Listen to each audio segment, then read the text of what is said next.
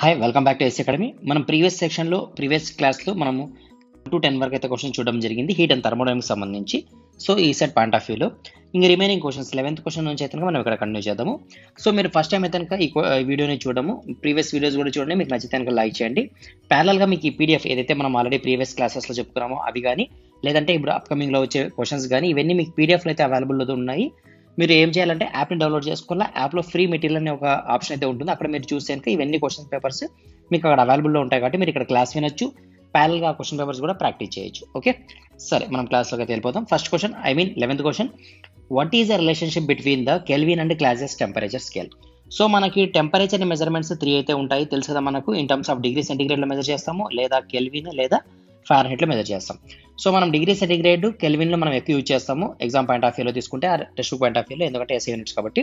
So మన కెల్విన్లో కనుక్కోవాలంటే కనుక, so in terms of degree సెంటిగ్రేడ్ని plus 273ని add చేస్తే కనుక మన కెల్విన్లో వస్తుంది కాబట్టి option number A is right answer. ఎందుకు? Kelvin is equal to degree centigrade plus 273, minus కాదు, కెల్విన్ యాడ్ చేస్తే రాదు. ఓకేనా, option number A is the right answer. సరే నెక్స్ట్ క్వశ్చన్ చూద్దాం. Which law state that the total energy of an isolated system is constant? Total energy of isolated system. First law of thermodynamics, second law of thermodynamics, third law of thermodynamics, 0th law of thermodynamics. So total energy of the isolated system is constant అనేది ఏది అంటే ఇంకా first law of thermodynamics. దీని base పైన మనం ఏం రాసింటాం? Formula గుర్తుందా మీకు? ఫస్ట్ లా ఆఫ్ థర్మోడైనమిక్స్ ప్రకారం ఏం రాసింటాం? Q is equal to U plus W అని రాసింటాం. Q is equal to heat, U అంటే ఇంటర్నల్ ఎనర్జీ, W అంటే ఇంకా వర్క్. దీని ఫార్ములా బేస్ పైన అంటే ఈ డెఫినేషన్ బేస్ పైననే ఈ ఫార్ములాని మనం డిరైవ్ చేసుకుంటాం. ఓకే, సరే next question, what is the term for the transfer of heat through a material by direct contact of particles? Conduction, convention, radiation, sublimation. So conduction అంటే ఏంది? డైరెక్ట్ టచ్ కావడం వల్ల ఒక పార్టికల్ నుంచి ఇంకో పార్టికల్, దీని ఏమంటామంటే కండక్షన్ అంటాం. అంటే సాలిడ్స్లో కానీ లిక్విడ్స్లో కానీ హీట్ ట్రాన్స్ఫర్ జరిగిందని మనం కండక్షన్ అంటాం. లేదంటే ఎగ్జాక్ట్ చెప్పాలంటే సాలిడ్స్లోనే చెప్పాలి. మరి లిక్విడ్స్ అంటే కన్ఫ్యూజ్ అవుతారు, ఎందుకంటే ఇంకా దాన్ని యాక్చువల్గా మనం చూస్తే కనుక మెటీరియల్స్ని 2 టైప్గా డివైడ్ చేసి ఉంటాము. సాలిడ్స్ ఒకటి, ఫ్లూయిడ్స్ ఒకటి. ఫ్లూయిడ్స్లో లిక్విడ్స్ ఒకటి, గ్యాసెస్ ఒకటి, ఇలా వస్తుంది. సో కండక్షన్ అంటే ఏంటంటే కనుక సాలిడ్ లిక్విడ్స్లో జరిగే హీట్ ట్రాన్స్ఫర్ని మనం కండక్షన్ అంటాము, గ్యాస్లో జరిగితే దీన్ని మనం కన్వెన్షన్ అంటాం. ఓకేనా, క్లియర్ కదా? సో రైట్ ఆన్సర్ ఏది ఇక్కడ మనకు? Conduction is the right answer. Radiation అంటే ఇంకా స్పేస్లో జరిగే హీట్ ట్రాన్స్ఫర్ని మనం రేడియేషన్ అంటాం. సబ్లిమేషన్ అంటే తెలుసు కదా, సాలిడ్ నుండి డైరెక్ట్ గ్యాస్కి కన్వర్ట్ అయితే ఆ ప్రాసెస్ని మనం సబ్లిమేషన్ అంటాం.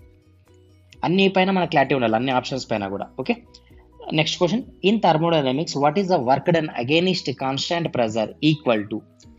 So ఎంథాల్పీనా, ఎంట్రోపీనా, Gibbs constant are Gibbs free formula are Gibbs free energy అని కూడా అంటాం దీన్ని. సో మనం ఇక్కడ యూజ్ చేసేది ఏమంటారు? Enthalpy. So option number A is the right answer. ఇక్కడ మనల్ని కన్ఫ్యూజ్ చేసి ఈ ఒకటి ఎస్ ఒకటి వచ్చినాడు. సో ఎంట్రోపీని మనము పై అని రాస్తాము, లేదా స్మాల్ ఈ రాస్తాము, లేదా ఎస్ అని కూడా రాస్తాం, ఏదైనా యూజ్ చేయొచ్చు. ఇక్కడైతే right answer entropy. In thermodynamics what is the work done against the constant pressure? So work done కనుక్కోవాలా, against the constant pressure అంటే డెల్టా హెచ్ అంటే ఎంథాల్పీ అనేది right answer. What is the specific heat capacity of water? So 1 joule per మనకి specific heat of కదా water. Okay, 1 joule per degree సెంటిగ్రేడా, 2 joule per degree సెంటిగ్రేడా, 4 8? So right answer 4 joule per degree centigrade. Next question, what is the term for the heat required to change the substance from solid to liquid is melting process? Solid నుంచి లిక్విడ్కి, solid form నుంచి liquid ఫామ్లోకి convert అయ్యేదాన్ని ఏమంటున్నాం మనము? Latent heat of fusion అంటామా, latent heat of vaporisation, specific హీటా, లేదా ఎంథాల్పీనా? So right answer latent heat of fusion. So option number A is the right answer. Sensible heat అంటే ఏంది, latent heat అంటే ఏంది? సెన్సిబుల్ హీట్ ఒకటి, లేటెంట్ హీట్ ఒకటి, ఇది important. ఇవి సెన్సిబుల్ హీట్ అంటే మనం సెన్స్ చేయగలుగుతాం. ఎగ్జాంపుల్కి మనం ఒక బౌల్ తీసుకున్నాము, దీంట్లో వాటర్ పెట్టినాం, వాటర్ పెట్టేసి హీట్ చేస్తున్నాం, ప్యారల్గా దీంట్లో ఒక థర్మామీటర్ పెట్టాం. సో ఎప్పుడైతే మనం హీట్ చేసేటప్పుడు ఇక్కడ టెంపరేచర్ అయితే రైజ్ అవుతూ ఉంటుంది కదా, ఎక్కడ నుంచి? అట్మాస్ఫియర్ టెంపరేచర్ 30 degrees నుంచి 99 వరకు మనకి రైజ్ అనేట్లా కనిపిస్తుంది, థర్మామీటర్లో ఇంక్రీజ్ అవుతూ ఉంటుంది. 99 తర్వాత ఏమవుతుందంటే కొంతసేపు ఆగిపోతుంది, టెంపరేచర్ రైజ్ కాదు. మనం హీట్ మాత్రం ఇస్తున్నాము కానీ టెంపరేచర్ మాత్రం రైజ్ కాదు. ఎందుకు రైజ్ కాదంటే ఇక్కడ అబ్జర్వ్ చేస్తే ఏదైతే లిక్విడ్ ఫామ్లో ఉందో, వాటర్ లిక్విడ్ ఫామ్లో ఉంది, వాటర్ అదే లిక్విడ్ నుంచి లిక్విడ్ ఫామ్లోనే ఉంటుంది అప్ టు 99 degrees వరకు. సో ఇక్కడ మనకి ఏమవుతుందంటే హీట్ మనం యాడ్ చేస్తా అంటే టెంపరేచర్ అనేది కనిపిస్తుంది, దీన్ని మనం ఏమంటాం? సెన్సిబుల్ హీట్ అంటాం. ఎప్పుడైతే 99 దాటిపోయిందో అప్పుడు ఏమవుతుందంటే కింద బబుల్స్ రావడం స్టార్ట్ అవుతుంది. సో మనం ఇచ్చే హీట్ని తీసుకొని ఈ బబుల్స్ ఏమవుతాయంటే వేపర్ కింద కన్వర్ట్ అవుతాయి. సో ఇది వేపర్ అంతా గాల్లోకి వెళ్ళిపోతుంది కాబట్టి థర్మామీటర్లో మనకి రీడింగ్ కనిపించదు, కాబట్టి మనకి వాల్యూ కనిపించదు. ఫర్ ఎగ్జాంపుల్ మనం దీన్ని క్లోజ్లో పెట్టినామనుకోండి, 99 తర్వాత కొంచెంసేపటి వరకు మనకు టెంపరేచర్ రైజ్ కనిపించదు, తర్వాత మరి 100 వస్తుంది. ఎప్పుడు క్లోజ్లో పెడితే అంటే కుక్కర్లో పెడితే. అర్థమైందా? ఏదైతే టెంపరేచర్ రైజ్ అవుతుందో లిక్విడ్ ఫామ్లో ఉన్నప్పుడు దానికి సెన్సిబుల్ హీట్ అంటామో, అది సెన్స్ చేయగలుగుతాం. కాబట్టి లేటెంట్ హీట్లో మనకి లిక్విడ్ నుంచి వేపర్ స్టేజ్లో కన్వర్ట్ అయిపోతుంది. ఆ స్టేజ్ మనము లేటెంట్ హీట్ అంటాము. ఆ టైంలో మనకు అది టెంపరేచర్ రైజ్ కనిపించదు కాబట్టి దాన్ని లేటెంట్ హీట్ ఆఫ్ ఫ్యూజన్ అంటాం. So option number A is the right answer. అర్థమైంది కదా point? Okay, next question. Which law state that the pressure of a gas is directly proportional to the absolute temperature provided the volume remains constant? Pressure directly proportional to the absolute temperature at constant volume అంటున్నాడు. So PV by T is equal to constant. PV is equal to constant అని ఎవరన్నారు మనకు? Boils law. V by T is equal to constant ఎవరు? Charles లా. మరి P by T is equal to ఎవరు? గెలాక్స్ లా. మనం previous section లో కూడా దీని గురించి డిస్కస్ చేసినాం. ఓకేనా? P by T is equal to constant అని చెప్పేది గెలాక్స్ లా. Next question. In a heat engine what is the term for the ratio of work output by heat input?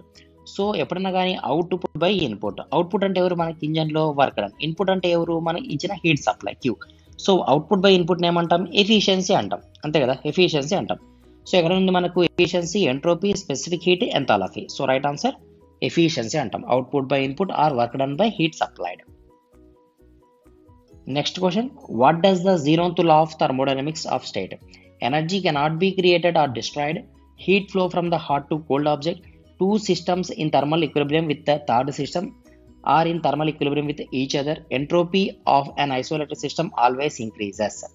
Energy cannot be created or destroyed. This is thermodynamic first law. Heat flow from hot to cold. This is thermodynamic second law lo Clausius statement. Entropy of an isolated system always increases. Thermodynamics second లా చెప్తుంది. ఈ second లాలో వచ్చిన వాళ్ళే clauses ఒకరు, kelvin ఒకరు. ఇది clauses, work గురించి చెప్పేది kelvin. ఓకేనా? సరే, ఇప్పుడు జీరోత్ లా ఏమి? When two bodies are థర్మలీ equilibrium with third body, then third body also equilibrium with each other. So అర్థం కాలేదు సార్, అర్థమైనట్లే ఉంది కానీ అర్థం కాలేదు. ఎగ్జాంపుల్ ఏం లేదు. When two bodies are థర్మలీ equilibrium, ఇక్కడ ఏ బి అనే టూ బాడీస్ ఉన్నాయి. ఈ టూ బాడీస్ యొక్క టెంపరేచర్ ఫర్ ఎగ్జాంపుల్ ఒక 80 degrees ఉంది అనుకోండి. 80 degrees ఉంది thermal equilibrium with third body. ఇప్పుడు వీళ్ళు ఏ బి అనే వాళ్ళు కూడా సితో ఈక్వల్గా ఉంటే అప్పుడు సి టెంపరేచర్ కూడా 80 degrees ఉంటుంది కదా. అది జనరల్ మనకు తెలిసినదే కదా. అది తెలియక ముందు మనకు చెప్పినది జీరోంతుల. ఇప్పుడైతే మనకు తెలుసు, అప్పట్లో మనకు తెలియదు. ఎవరైతే మనకు చెప్పినారో ఆ స్టేజ్లో మనకు తెలియదు. అది చెప్పింది ఎవరంటే కనుక జీరోంతుల. అలానే మనం జీరోంతుల అంటున్నాం. క్లియర్ కదా point? When two bodies are thermal equilibrium with third body, then third body also thermal equilibrium with each other. Clear? సరే, ఇంకా లాస్ట్ క్వశ్చన్ చూద్దాం ఈ వీడియోకి సంబంధించి, ఈ టాపిక్కి. నెక్స్ట్ క్వశ్చన్ ఏముంది? What is the term for the quantity of heat required to rise the temperature of 1 mole of substance by degree Celsius? Heat capacity, specific heat, molar heat capacity, enthalpy. So మనం ఏం నేర్చుకున్నాం ఇంతకుముందు? Molar heat కెపాసిటీన 1 mole అన్నాడు కాబట్టి molar heat capacity. ఈ word అనకుండా just 1 degree of heat rise అని అంటే specific heat capacity or specific heat capacity రాస్తా అంటే హీట్ కెపాసిటీ కూడా రాయకూడదులేండి, స్పెసిఫిక్ హీట్ అనే రాస్తా అంటే. స్పెసిఫిక్ హీట్ అంటే గుర్తుంది కదా, CP value, CP value. CP అంటే ఏంది, సివి వాల్యూ అంటే ఏంది అంటే కనుక ఫర్ ఎగ్జాంపుల్ మనం ఒక వాటర్ తీసుకున్నాము, ఒక బౌల్లో వాటర్ తీసుకున్నాము. దీని టెంపరేచర్ 30 degrees ఉంది. దీన్ని మనం 31 degrees టెంపరేచర్కి రైజ్ చేయాలి. సో మనం దీన్ని హీట్ చేసినాం. ఎంతైతే మనం హీట్ సప్లై ఇచ్చినామో 1 degree రైజ్ చేసేకి ఆ హీట్ మనం ఏమంటామంటే స్పెసిఫిక్ హీట్ అంటాం. Specific heat. ఈ స్పెసిఫిక్ హీట్స్ 2 types ఉన్నాయి. Specific heat constant pressure, specific heat అంటే కాన్స్టాంట్ వాల్యూమ్. మీరు గినక వాల్యూమ్ని కాన్స్టాంట్ క్లోజ్ వెజల్లో పెట్టి 1 degree రైజ్ చేసేకి ఎంత హీట్ అయితే ఇచ్చినారో దానికి స్పెసిఫిక్ హీట్ అంటే కాన్స్టాంట్ వాల్యూమ్ అంటాము. క్లోజ్లో పెట్టలేదు, ఓపెన్లోనే పెట్టినారు, కానీ లోపల ప్రెజర్ని కాన్స్టాంట్గా మెయింటైన్ చేసినారు. ప్రెజర్ని కాన్స్టాంట్గా మెయింటైన్ చేసి 1 degree రైజ్ చేయాలంటే మీకు ఎంతైతే హీట్ అవసరమైందో ఆ హీట్ని ఏమంటాం? స్పెసిఫిక్ హీట్ అంటే కాన్స్టాంట్ ప్రెజర్ అంటాం. సరే, ఓవరాల్గా 1 degree టెంపరేచర్ని రైజ్ చేసేకి ఎంతైతే హీట్ ఇచ్చినామో దాన్ని ఏమంటున్నాం? స్పెసిఫిక్ హీట్ అంటున్నాం. 1 mole ఆఫ్ సబ్స్టాన్స్ ఆఫ్ డిగ్రీని రైజ్ చేసేకి యూజ్ చేసేదాన్ని ఏమంటాం? ఆ టర్మినాలజీని ఏమంటాం? మోలార్ హీట్ కెపాసిటీ అంటాం. కన్ఫ్యూజ్ కాదండి, సింపుల్ టర్మినాలజీ. మీరు అర్థం చేసుకుని చదువుకుంటే చాలా ఈజియెస్ట్ టాపిక్ మనకి డిప్లొమాలో ఉన్న ప్రతి ఒక్క సబ్జెక్ట్ కూడా. ఓకేనా, క్లియర్ కదా? సరే, ఓవరాల్గా వీడియో నచ్చితే కనుక లైక్ చేయండి. మీకు అప్డేట్స్ కావాలనుకుంటే ఛానల్ సబ్స్క్రైబ్ చేసుకోండి. అదేవిధంగా ఎవరైతే మీ ఫ్రెండ్స్ ఉంటారో ఈసెట్కి ఫీజు కట్టలేకపోలేని ఇబ్బంది పడే వాళ్ళందరికీ అయితే షేర్ చేయండి, ఎందుకంటే వాళ్ళు కూడా కొంచెం యూస్ఫుల్గా అయితే ఉంటుంది. ప్యారల్గా ఈ పీడిఎఫ్ కూడా మీకు కావాలనుకుంటే మన యాప్ని డౌన్లోడ్ చేసుకోండి. యాప్ యొక్క లింక్ నేను డిస్క్రిప్షన్లో ఇస్తాను. ఈ క్వశ్చన్ పేపర్స్ ఈ పీడిఎఫ్ కూడా మీకు యాప్లో దొరుకుతుంది ఫ్రీ ఆఫ్ కాస్ట్లో. ఓకేనా, థ్యాంక్ యూ.